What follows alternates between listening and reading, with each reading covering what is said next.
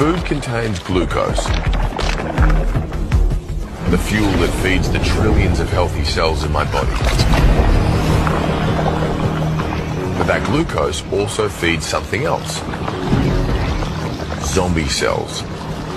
Old, damaged cells that have lingered beyond their useful life. By spewing toxic sludge, these zombies infect other healthy cells, speeding up the aging process.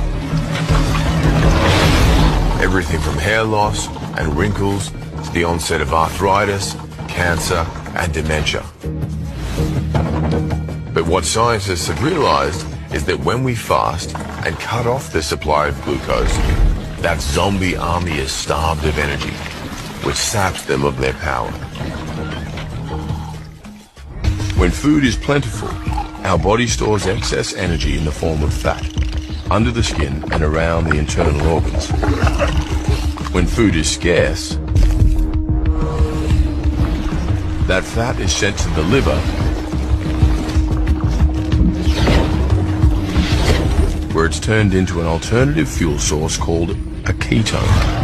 And it's these ketones which provide the emergency power source, not only for our bodies, but also our brains.